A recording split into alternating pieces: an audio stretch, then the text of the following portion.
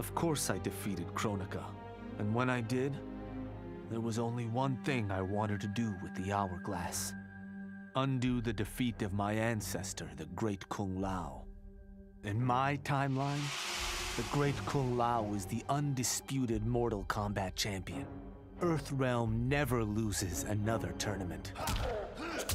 For generations, his example inspires millions to join the White Lotus Society and defend Earthrealm.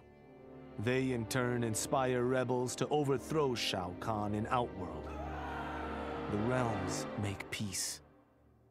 Until, inevitably, a more powerful enemy comes along and finds Earthrealm backed by Kung Lao, immortal lord of time and warrior supreme.